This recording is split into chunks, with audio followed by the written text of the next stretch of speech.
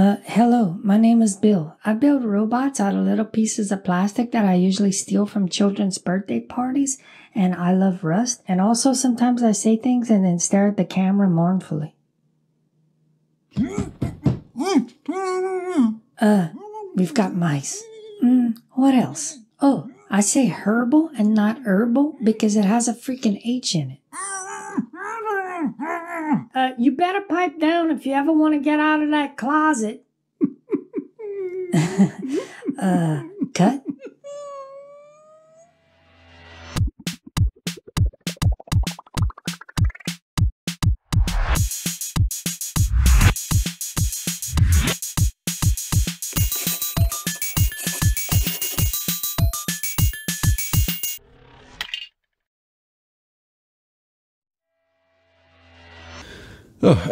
Well, I'm out of the box. Thank you, Tinu from Cajun Craft Astrophy for, sticking me in a box.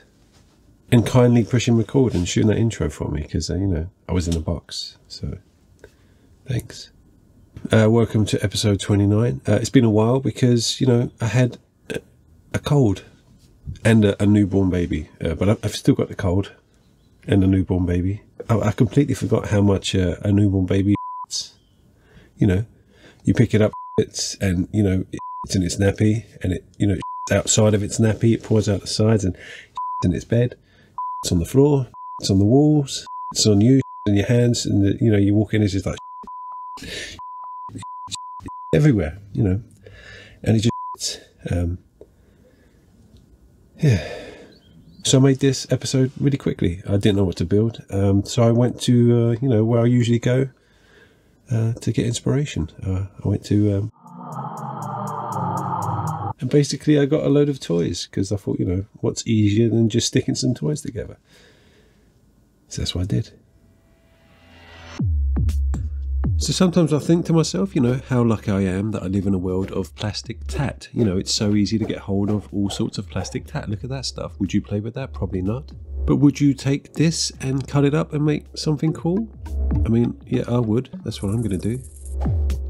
So I'm just going to basically show you what I bought today in the pound shop. And let's try and think of something to make. I found this, I think it's a Velociraptor with feathers. At least they're kind of accurate there. They're not kind of in denial. And those wings are pretty cool. I could probably use those for something. So along with that, I picked up a couple of these Nerf gun rip-offs, these little guns.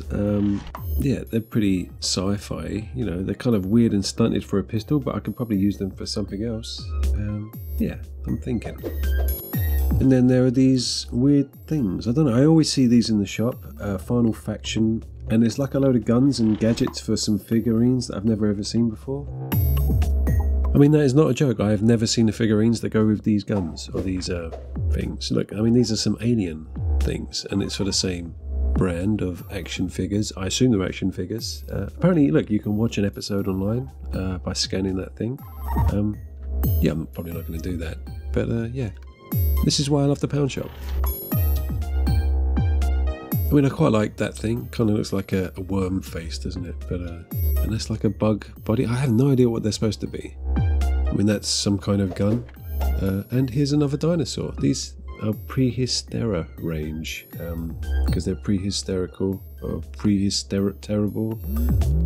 I'm sure there's a pun there.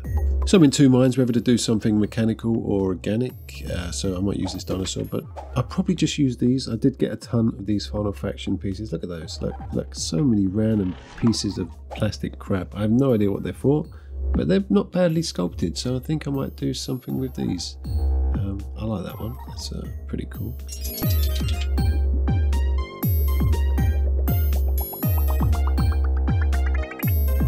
Then look at all those bits. I mean, that cost me, what, £10? Yeah, get to the pound store.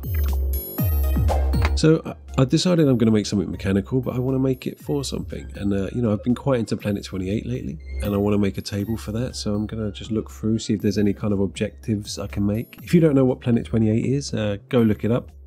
I'll put a link below to the creator on Instagram because he sent me these books very kindly. and I'm definitely going to delve into it. But I think today I'm going to work on something for Stargrave. Stargrave, like Planet 28, is unlike, like games like Warhammer and things like that, where you can kind of make whatever you want to make, and the game fits around that rather than the other way around, which is why I like it. So I think after all that, I'm going to make an anti-air rocket launcher thing, some kind of 28mm scale gun that's going to shoot down spaceships with these little dart guns. I can already tell you there's some pretty cool bits in these guns. I'm going to be keeping those for later.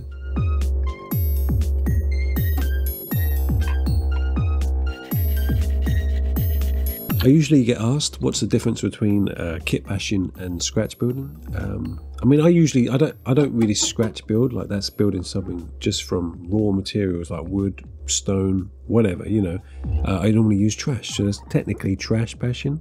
But kit bashing is like this, you take kits, previously made bits, and you kind of cut them up and connect them together into something new, like these little bits here. I didn't make those, but I'm going to use those in whatever way I want. And for me, that's kit bashing. What I usually do is trash bashing, but it's also kind of a bit of scratch building, because I do cut bits of wood up, and I cut, bits of card, and I, use bits of clay. I build something from scratch using junk or trash.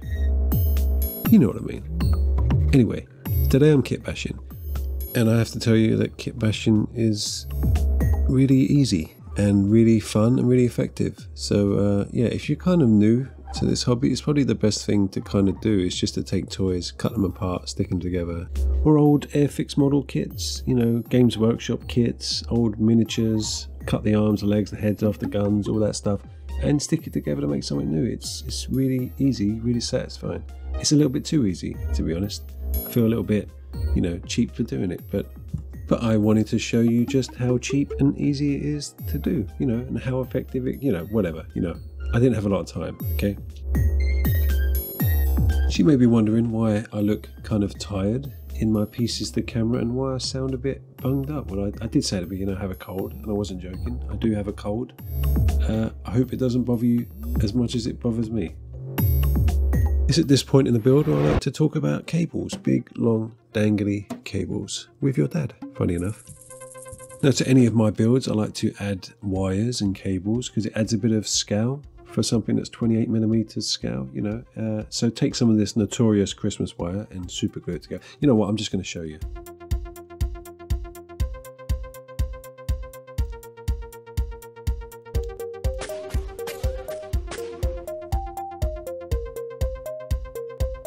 Sometimes when I'm lazy, I don't bother doing this, but if you really want your cables and your wires to look kind of to scale and realistic, you should wrap little bits of wire around like this, in random places all the way along, and tie a bunch together. Now that looks like a pretty realistic bunch of cables. If you want to be even more fancy pants, I bought this clothesline cable from the pound shop, and I'm going to mix it in with my other gauges of wire, like this Christmas wire and maybe some garden wire.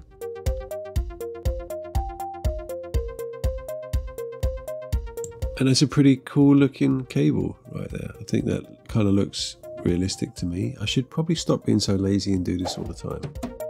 Also, while we're on the subject of cables, I want to talk about gravity. Now, if you have a cable hanging from one point to the other, you should bend it to look like it's hanging, like this. And it's wire, it stays in place. Just saying, that's all. And remember that when you stick your cables to your build, that, gravity is going to be pulling it in certain places, so have it kind of falling over things and falling between cracks, and you know what I mean? Drooping, sagging. Dad joke.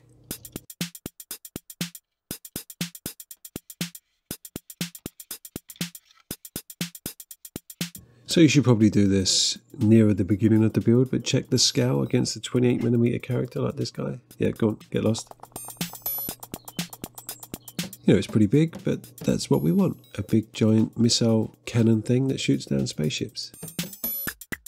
But it got me thinking that maybe I need a control panel that a 28mm guy can kind of reach to control the thing. So I made this with a few more of those little bits from that pack of weird bits. Those bits from earlier.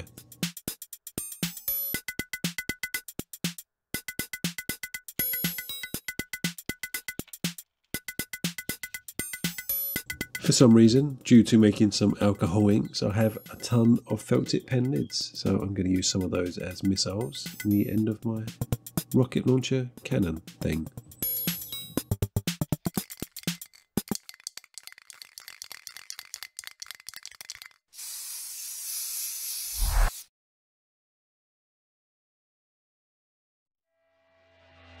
So it's nearly Halloween, and I love Halloween. I don't know about you.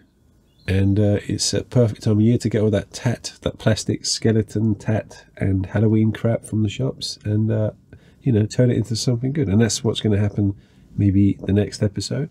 But for now, I just want to mention Monster Bash. So every year, some of the crafters on YouTube get together and they do Monster Bash. It's an event where you get kind of cards like this, and you kind of draw some random cards and you make something based on those cards, or how you interpret those cards. And they asked me to take part, which was, you know, that was nice of them, I guess. So Monster Bash this year isn't just for the elite YouTubers. Trent at Miscast runs it, you know, with an iron fist. You know, he said, you know, Bill, usually I don't like the riff-raff to kind of get involved in my stuff, but, you know, this year I'm feeling quite charitable, you know. And Bill, would you like to do Monster Bash? I'm like, yeah, only if you let everyone else do it. That's what I said. So he said, all right then. And then now everyone can do it. That's a true story. That's what happened. But anyway, I'll get back on with this build. Check the links below and get bashing monsters. That sounds wrong.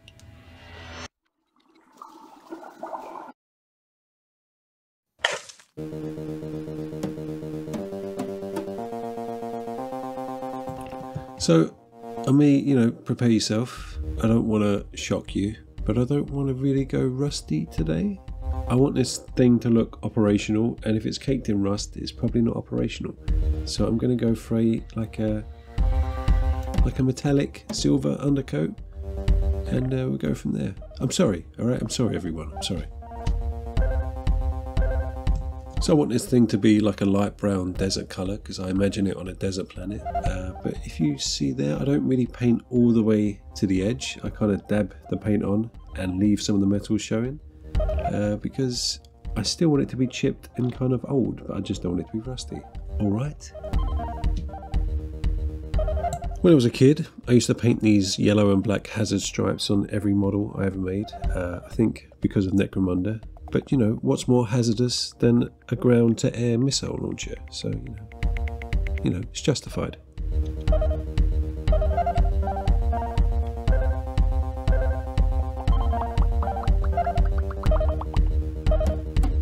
So make sure if you're going to use stencils, do it before your weathering stage, so it gets a nice weathering over the top of that, as well as the paint underneath, so it looks like it's all in keeping. I'm telling you this because I usually don't. I usually do the stencils as an afterthought, and I have to go back and wear. Anyway, just, yeah, do it before. So I'm going to talk about something else, because I hate talking about the painting stage of a build, because it's always the same. You basically just rub paint over it until it looks like it's something. So I'm going to talk about the t-shirts I made. I made two new t-shirts. It's the Doodlebot design and a Doodle Beast design. It's hard to explain if you haven't seen the pictures I've posted up previously. I mean, you like t-shirts, don't you? You know, you like to wear clothing. You're not some kind of animal, are you? Are you? But seriously, I spent a long time on the design, and I hope you like it. The link should be below.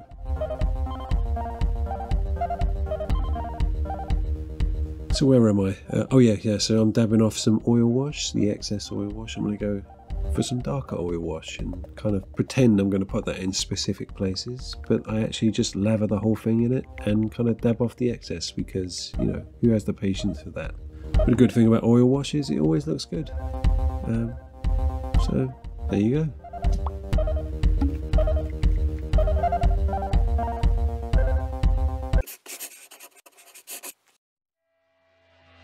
So there we are. That's my kind of, what would you call it? Like a rocket array? I don't know. Ground to air missiles? I don't know. It's something that shoots spaceships down on this planet. Not this planet. A planet that doesn't exist. I need to get a life. So the best thing about it is it cost me £3 to make. You know, obviously not accounting labour and time, you know. I won't charge you for that. £3 or $4 for you Americans. I'm not going to do the currency exchange for every country that watches this, but you know, it's cheap and it's really effective and it's really quick and it looks really cool on the table. So give it a go. Yeah, thank you for watching. Thank you patrons for keeping me going. Honestly, this is my sincere face. Honestly, I don't know what face that is. But honestly, yeah, thank you, patrons. I really appreciate it. Basically, you know, all this shit is your fault because you keep giving me money that I use to feed my child, and my child gets it out everywhere. So thank you for all the shit. I mean it. Yep, he means it. I mean it. As a thank you, I'm going to read all the names of the page. Hold on, they're going past pretty quick. Oh, I missed some. Mongoose, did I already do that? Ellis Crow, Alex Scott, Andrew, Tom Jolly, Luigi Lucarelli. I can't do it. It's too fast. Maybe next time. I'll try next time. But here we are. Here's my. I'm actually really happy with that. I know I didn't do 90% of that sculpt. It was made by some guy in China, but you know, he did a good.